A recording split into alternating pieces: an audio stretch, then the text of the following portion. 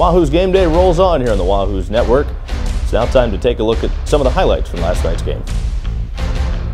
Ended up with a 6.14 ERA with the Smokies last year. Mater grounds it back up through the middle, a base hit.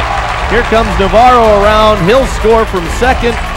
Moving into third, Silverio, a 2-out, 2-strike RBI single for Travis Mater. Nobody on, 1 man out. Gentle breeze straight out towards center field as the left-handed batter awaits the right-hander Lucen's pitch. And there it is, and it's hammered to right and deep. Way back there, gone. Just inside the foul pole down the right field line. Luntz jumping all over that pitch from Lucen and hammering it out of here to right field.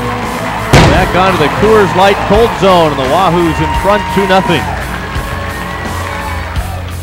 Switch hitting shortstop. First pitch from Lucen is swung on and popped up into right field. It's shallow right field where Lorenzen go. It's caught by Andrioli. Lorenzen's coming home. Here's the play at the plate. He's safe as the ball gets away from Lopez. First pitch on the way to Rafael Lopez is hit on the ground sharply. Mater diving to his right, gloves, and feeds it to Dyer, covering the bag for the out.